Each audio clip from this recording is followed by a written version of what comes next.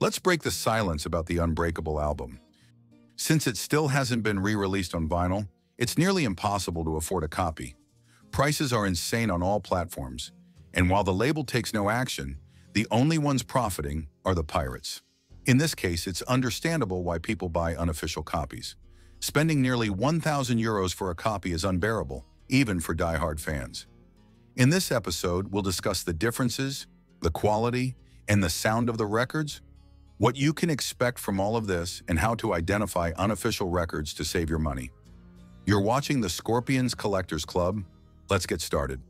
As you may know, vinyl records began losing popularity in the late 1980s, primarily due to the rise of compact discs, CDs, which offered better durability, portability, and sound quality without degradation.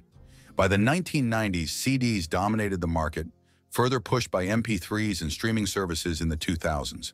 Vinyl returned in the mid-2000s, with a full resurgence in the 2010s. Back then, labels pressed records in small quantities to avoid financial risks. Now let's get back to the records. Here's what we have. The first is the original 2004 European pressing released by Areola BMG. The second is an unofficial European pressing from 2021, released by SSM Records EU. According to Discogs.com, this label is a closed music community based in Estonia that maintains contact with friends only. The third is a fresh Russian pressing possibly made in 2023 to 2024, also unofficial. The last is a test pressing. Although it's listed as a 2004 German test pressing on Discogs, this is false information. It's actually the test pressing of the recent Russian record. The original 2004 record is the only official vinyl release and contains 11 of the 13 songs. My City, My Town, and This Time were excluded. The record comes in a gatefold cover with a single pocket, printed on one large cardboard sheet that is bent and glued at the bottom. It looks like this.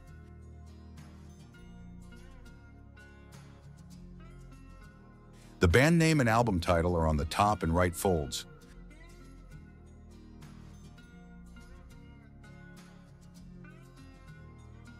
The cover has more saturated colors, and the image is clearer. The matrix on the record is stamped. Next is the unofficial European pressing by SSM Records. You won't confuse it with the original because there are many differences. Different design. The cover is a standard cardboard sleeve for a single record with a more bluish tint and less detail. It appears to be a scanned and enlarged CD cover. These patterns are identical on both the record cover and the CD booklet. There's also a sticker noting it as a limited edition. The back cover is a customized version of the last booklet page with the same patterns and the red spot.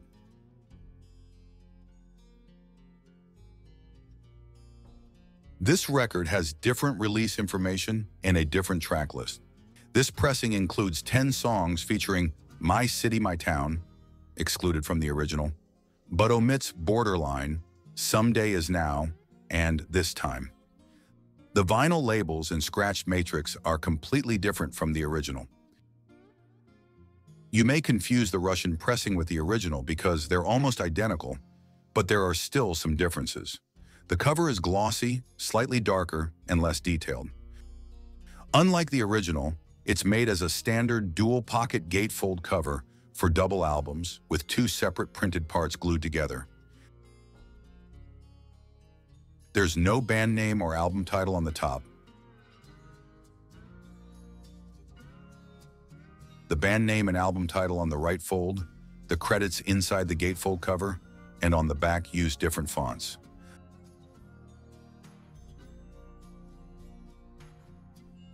The back cover is nearly identical to the original, but the note says "Made in the UE" instead of "Made in the EU."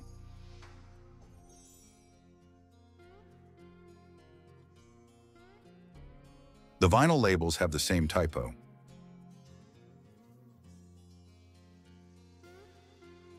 The matrix is scratched and slightly different. The track list is the same as the original.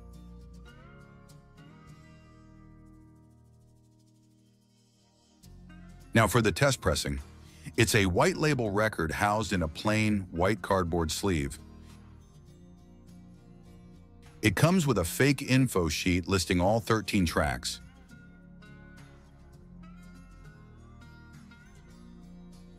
The scratch matrix is identical to the Russian pressing, so if you come across this copy for sale at a high price, don't waste your money.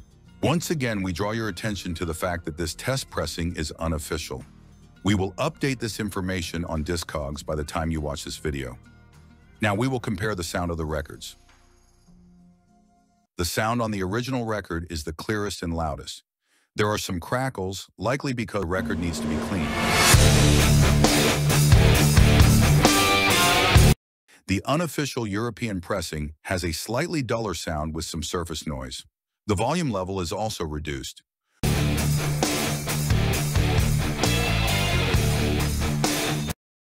Both Russian pressings sound identical.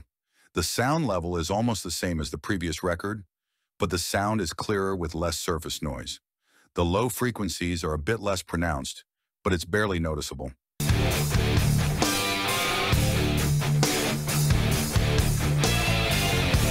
The samples are very short due to copyright restrictions, but we will upload an additional, longer video featuring the sound of these records.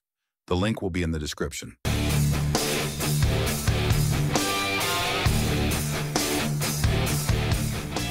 All the records are pressed on heavyweight vinyl.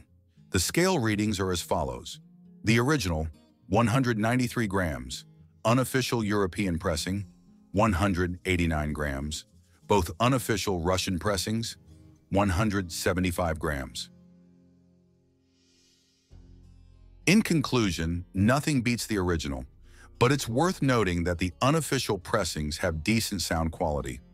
The Russian pressing is slightly better than the SSM Records pressing. If you missed the chance to buy the original, these pressings should still satisfy your desire to listen to this album on vinyl. The Unbreakable album is in urgent need of a reissue. It's a very strong record. According to a poll among members of the Scorpions Collectors Club, the majority rated it as either excellent or very good. Reissuing it as they did with Acoustica, a double record featuring all tracks, including the bonus tracks, would be the best decision. Even adding the song Miracle would be an amazing gift for all Scorpomaniacs around the world. We all understand the importance of supporting the band by buying official records.